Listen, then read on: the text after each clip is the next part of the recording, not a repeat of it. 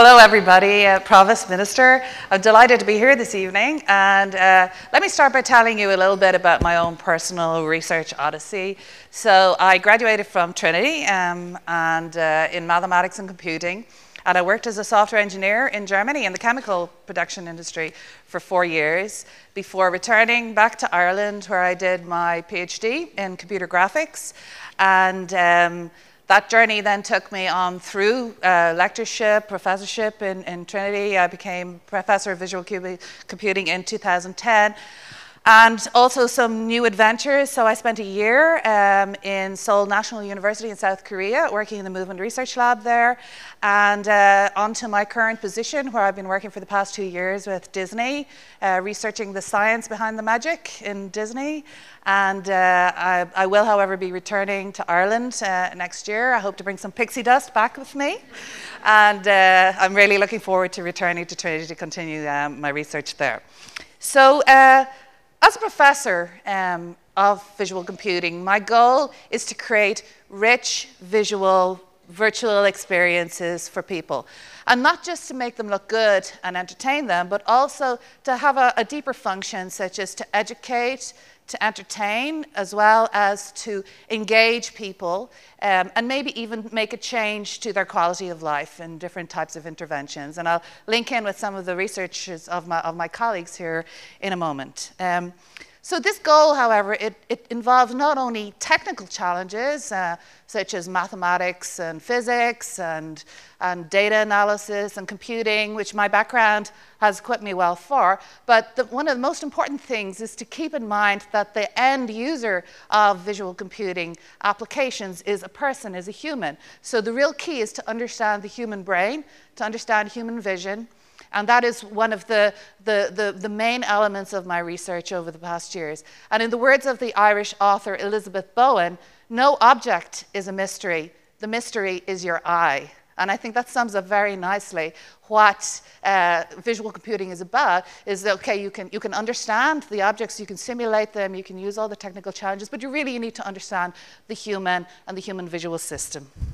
So during this research journey of mine, I have ventured across the borders of many different disciplines: neuroscience, biomechanics, medicine, social sciences, even the arts, in order to learn more about this field, and also to try and develop new creative technologies that will appeal to a wide range of diverse end users. Okay, so let me give you a few examples of my research. So I started off looking at the physics of collisions, so physical simulations, mainly from the point of view of computer games. And this is an area of great research strength in Trinity, because our group, the graphics visualization group in Trinity, gave rise to a company called Havoc that two of our professors at the time, Stephen Collins and Hugh Reynolds, set up. And it has now become one of the main, most important suppliers of middleware in the games and the movie industries. So that was a wonderful start for me. I always started off having a very synergistic view of research and having practical applications. The second example is I moved on from looking at collision detection, not only the physics and the computing, but also how do people perceive, like two objects colliding off each other, a rock fall coming down the side of a mountain, cars crashing in a game or whatever. And I moved on to something much more complex, crowd simulation and human simulation. And here you see a screenshot from our Metropolis system, which has become a very good test bed for exploring issues on human behaviors, how humans are perceived, and other interactive experiences. And then finally, one of my most recent areas of research is to understand human motion and the realism of human motion. And as Luke was talking about earlier, the uncanny valley, or trying to avoid generating realistic humans that are not very, that are a little bit zombie-like or crazy. And this is obviously something that in the entertainment industry is very important. You don't want to put people off, you want to engage them and entertain them, okay? So for example, I've done a lot of work, and this is stuff I was doing in Seoul as well, on human motion capture and trying to understand what makes people recognizable, what makes them attractive or appealing, what features of motion are most important to convey different types of emotion or different types of personality. So all of these research questions have led me to work very closely with colleagues in neuroscience and visual perception across Trinity. And Trinity is a great place to do that because we have world-class researchers in neuroscience. We have world-class researchers in so many different fields that and as previous speakers said, it's the place where the boundaries really are very, very fuzzy. There's a lot of collaboration. There's a lot of support for collaboration.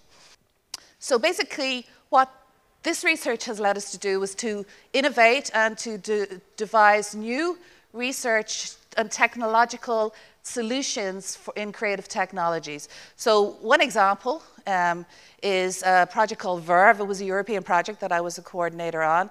And what we did was we got a group of researchers from across Europe together to develop graphics and VR technologies and serious games to help work as an intervention in the treatment of conditions such as Alzheimer's, Parkinson's, and fear of falling in older people, and we'll be hearing more about the longitudinal study in one of our speakers this evening as well. And what we actually did was that our research enabled an intervention to be developed in these areas that actually helped to improve freezing of gait in Parkinson's. It helped to improve memory recall and a reduction in apathy in Alzheimer's patients.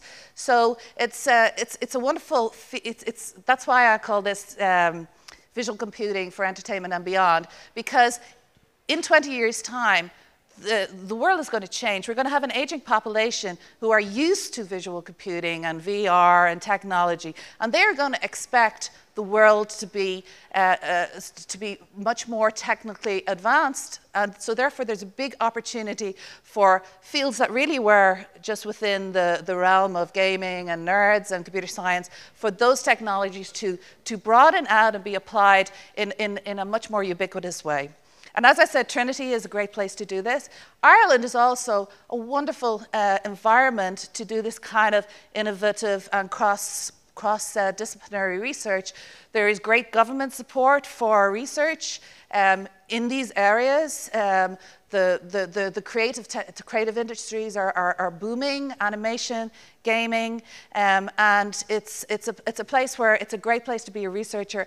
And I am really looking forward to being the prodigal professor and returning back in January. And thank you, Prof, for having me back. And thank you all for listening to me this evening. Thank you. Bye-bye.